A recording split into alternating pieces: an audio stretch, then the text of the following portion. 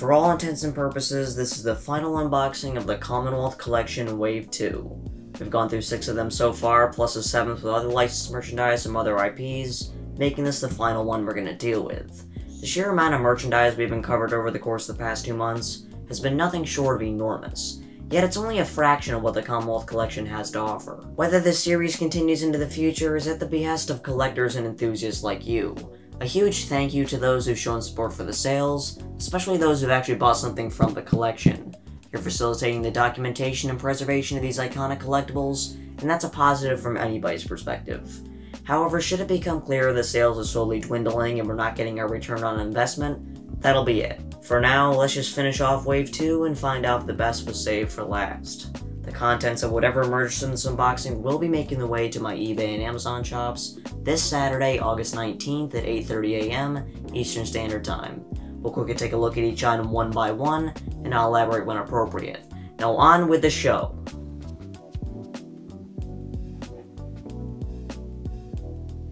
You see, what am I supposed to do with this? I mean, it's right on the box. You gonna leave?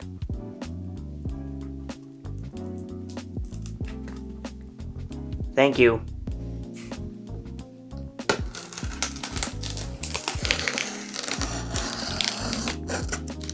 Alright, this could be the last time we open up a fresh box of Commonwealth together, so let's cherish this moment, shall we? This is the best side gig in the world. Going through this merchandise, inspecting it all, organizing it all, and selling it to collectors who will, well, give it a better home than inside a box, right? Plastic bag out of the way. We might quickly just go through a lot of the stuff since we've seen half of it before, but the stuff we haven't, I'll be sure to elaborate on. Here's a 6.5-inch Good Stuff Toys Darth Vader. A lot of these repeat items are originally in boxes that were assortments of just one item or just one set, then were dispersed into boxes like these so we'd have equal distribution.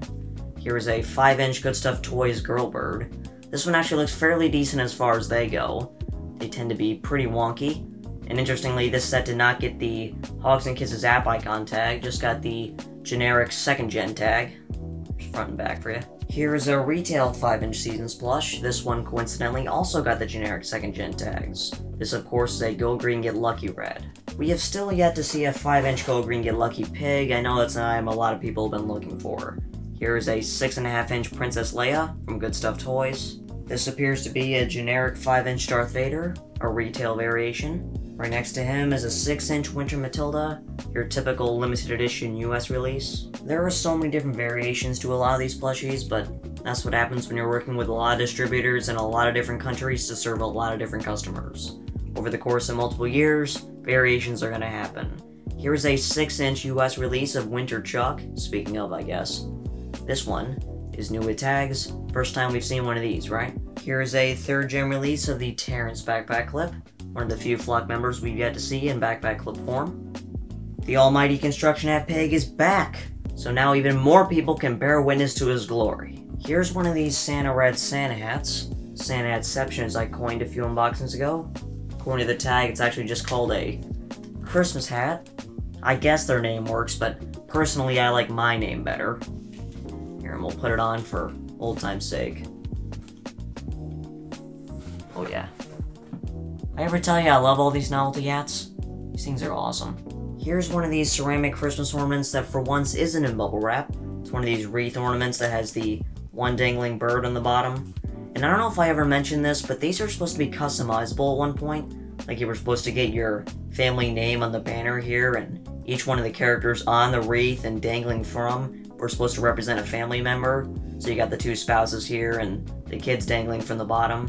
That's why there's so many different variations on these. These are actually one of the few items that we're allowed to sell on Amazon, and the stock image that they force us to use for these actually shows what that looks like, so if you're curious, go check that out. The dreaded singular rubber shoe is back, and this time, it has Blue's face plastered on it.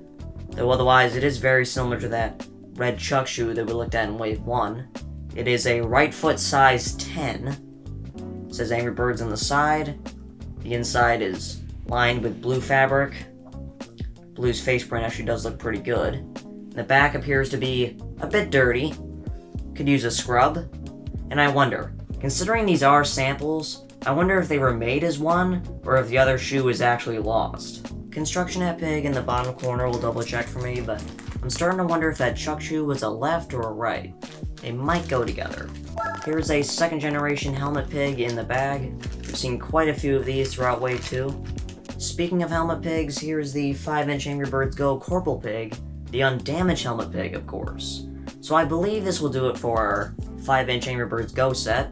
All characters are now available, besides Bubbles, of course. My little guy, he's a 1 of 1, unfortunately, I guess. But here's one of my favorites that isn't a 1 of 1. Oh my god. Oh my god, he's real!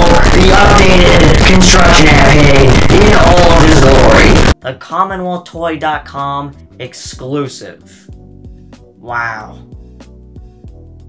I mean, is this surreal to hold or what? This is my all-time dream plush. Construction Hat Pig being my favorite, the original 2012 release. This guy, I've wanted one of these for so long. You guys have no idea. I mean, this is, to me, objectively the worst version because it looks less like the character. The hat itself isn't very good, but, I mean, it's really the only other true variation of it besides the 5-inch that I don't have. So, how about that? So this was released in 2016. It wasn't supposed to be released, though it did get a style number and a barcode.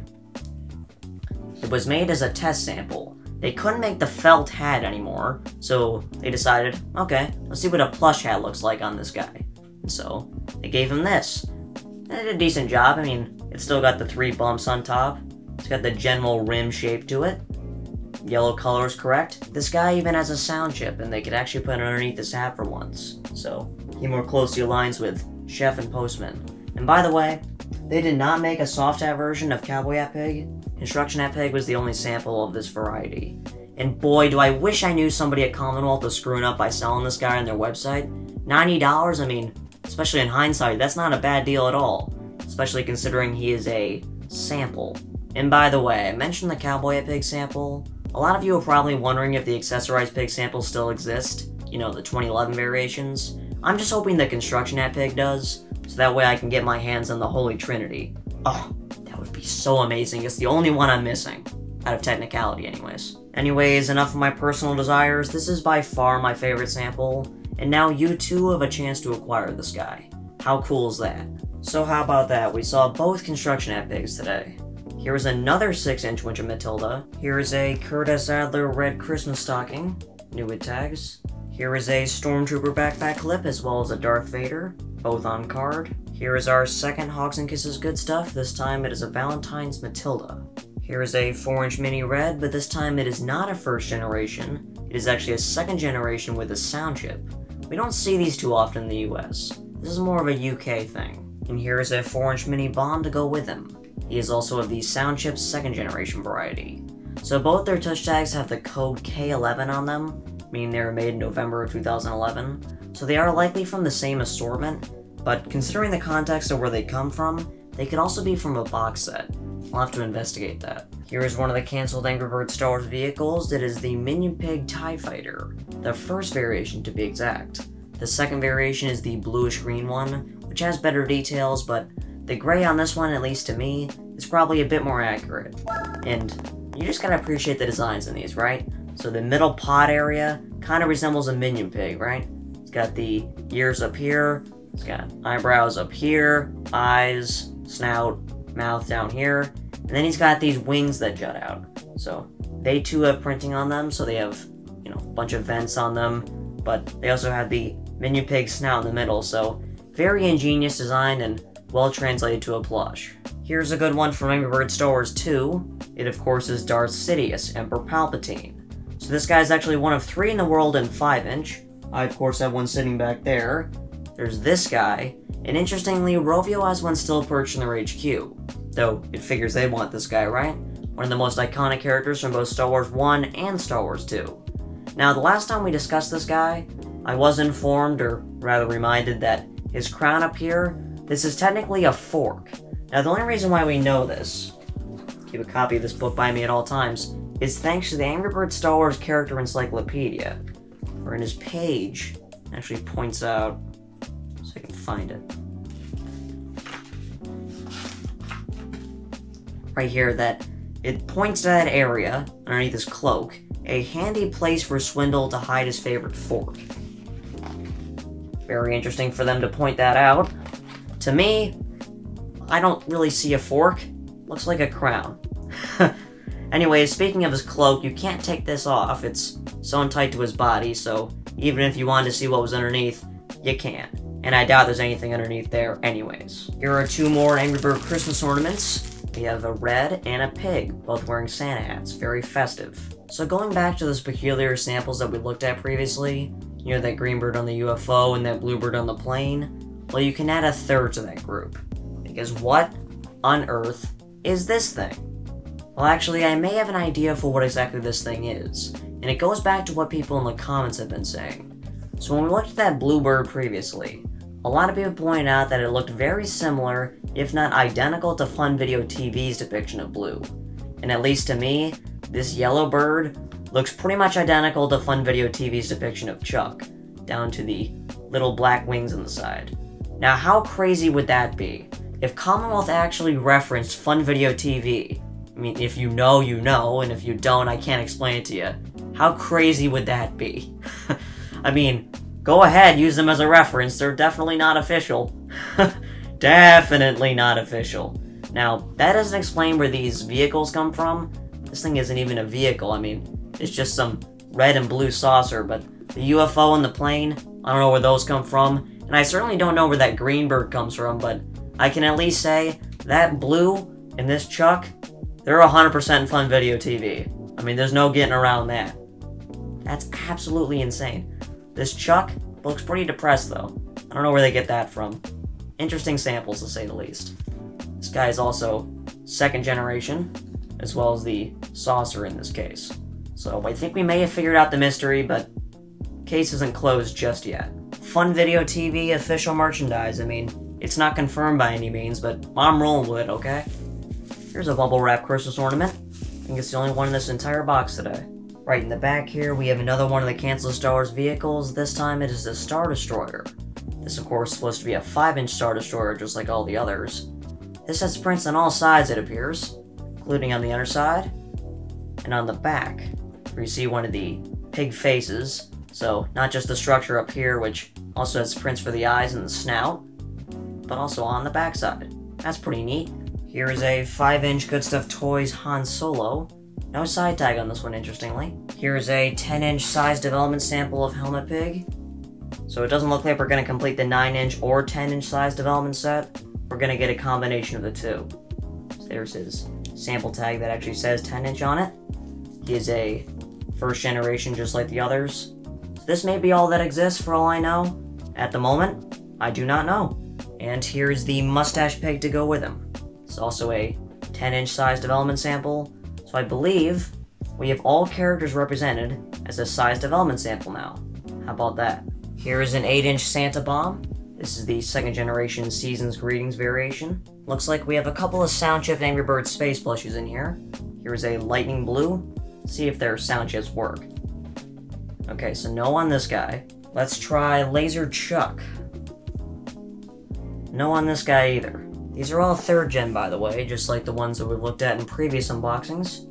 Here is Icebird. We got a winner. And in the back here is a Super Space Red.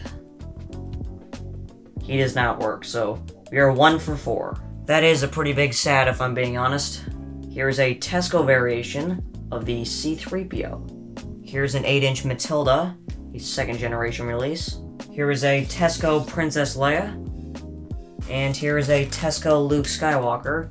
This time he actually has a complete belt. Goes all the way around. Just like it should. Here is an Angry Birds Go Foreman Pig, who once again does not have the rubbery detail on his goggles. Yet to see one like that. In fact, I've yet to see one that lacks the goggles completely, at least like we saw in the Hong Kong showroom video. Here's an 8-inch Chewbacca, a Finnish variation to be exact. Here is an 8-inch Angry Birds Go Red, identical to one we looked at previously. though did notice his shades do look a little dirty, nothing that can't be cleaned, and he's new with tags, by the way. Here are the last two Angry Bird character flags, at least for the moment, until the next wave. And here is an Angry Birds bot bag, new in the box. And the last item of the entirety of Wave 2 is what appears to be a size development sample of Red, very fitting. Now he has no tag on him to indicate that's the case, or to tell you what exact size he is, but this is definitely bigger than your run-of-the-mill 8-inch Red. And so with that marks the end of the Commonwealth Collection Wave 2. And just some housekeeping before we sign off. In the description, you'll find a survey asking you questions like, which box is most interesting, or how was your customer experience with the Commonwealth Collection? I greatly appreciate any sort of feedback or legitimate suggestions as to how we can improve moving forward. And do keep your eye on any items listed from this wave because there could be heavy discounts or flash sales in the future. You just never know. Something like this is completely unprecedented and will slowly adjust to the market as we go. Though, don't bank on it, especially with the samples, right? Because once it's gone, it's gone. Fulfilling my promise by putting out one of these unboxings each and every week has been exhausting to say the least. That's not even to mention setting up the online shop with all the new items that keep coming in. I look forward to resuming production on my merchandise retrospectives, which are really and undoubtedly my favorite projects to work on. And if you have any comments, questions, or complaints, you can let me know in the comment section below. With that I say, peace out. Goodbye.